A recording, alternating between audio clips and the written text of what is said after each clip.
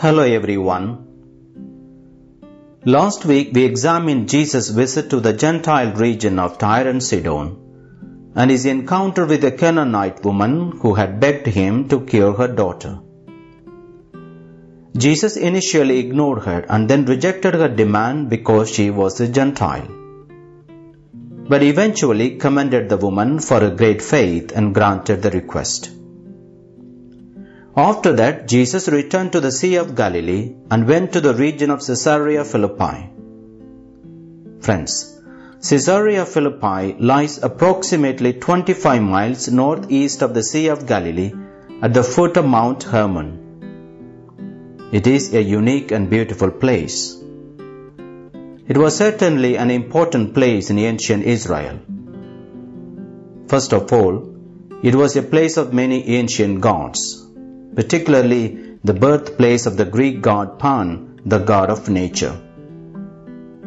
Second, at the base of the mountain, there is a massive wall of rock that is well over 100 feet straight up, and a cave which used to be a source of water for the river Jordan.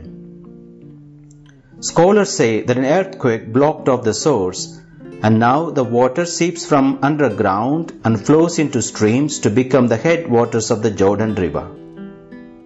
This abundant water supply has made the area very fertile and attractive for religious worship. Third, during the time of Jesus, it was outside the domain of Herod Antipas, who had ordered the killing of John the Baptist, and was within the area of Philip the Tetrarch, and its population was mostly non-Jews. Fourth, at the entrance to the cave, Philip had built a temple to Caesar. Hence, it was called Caesarea Philippi.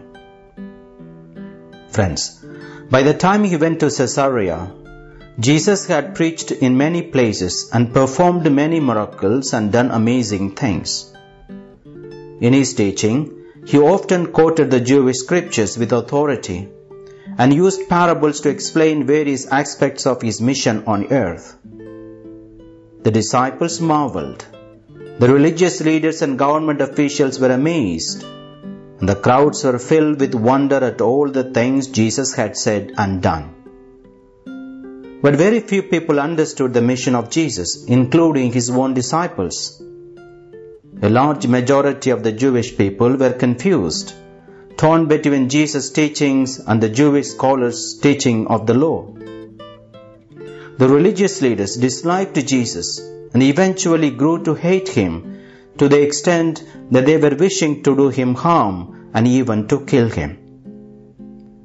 Aware of their plan and his approaching death, Jesus left the region of Galilee and went to Caesarea Philippi, and there he put all his disciples to the test by first asking them what and how his many followers thought of or perceived him. He asked them who the people of his day thought he was, and they gave answers ranging from John the Baptist to one of the prophets of the olden times whom they thought had come back to life. But then he turned the question to them, his followers of a few years. They had traveled with him and heard him teach. They had witnessed his miracles. They had seen his great compassion and love for people. He asked them what they thought of him or who they believed him to be. Before any of the disciples answered, Simon replied, "You are the Messiah, the Son of the living God." Friends, the term Messiah comes from the Hebrew word Messiah, which means anointed one or chosen one, and which is literally translated as Christos in Greek or Christ in English. The Messiah was the one who God had promised to send to his people and the one God had anointed to be their deliverer.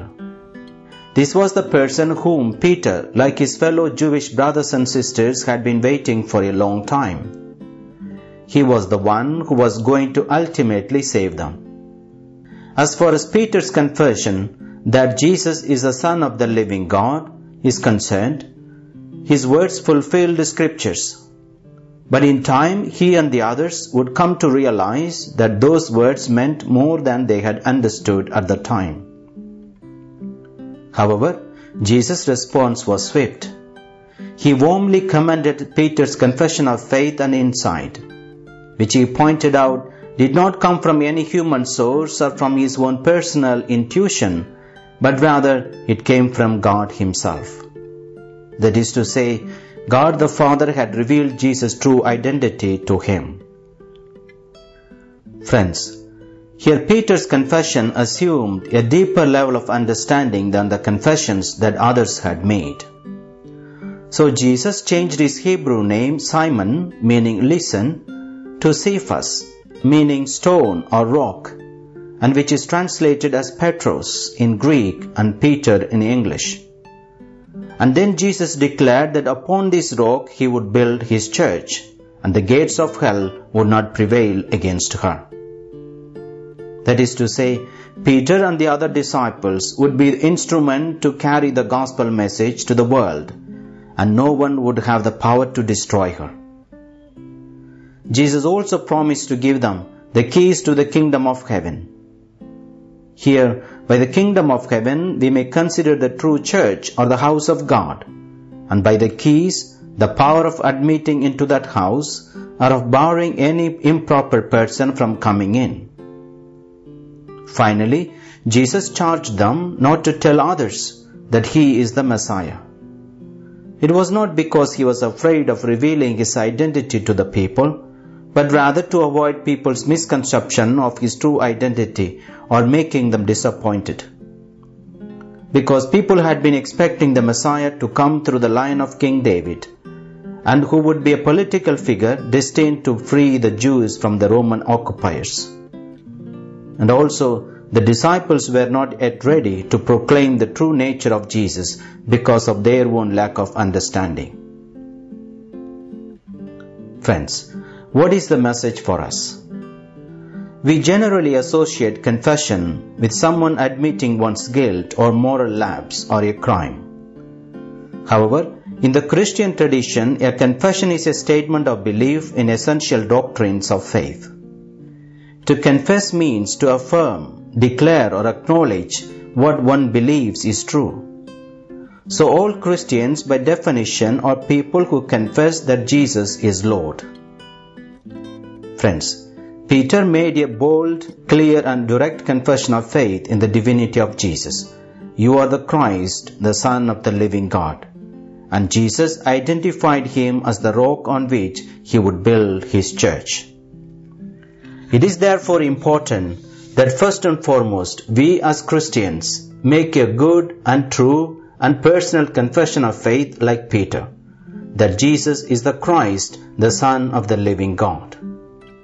And when we truly do confess our faith in Jesus Christ, we will become a member of His kingdom. Our relationship with Him will become stronger. Our inner being will become secure and firm, stable and steady, whole and intact. We will become like a rock upon which our Lord Jesus will continue to advance and expand His church and His kingdom on earth. Hence, let us all with Peter say, You are the Christ, the Son of the living God. Amen. God bless you.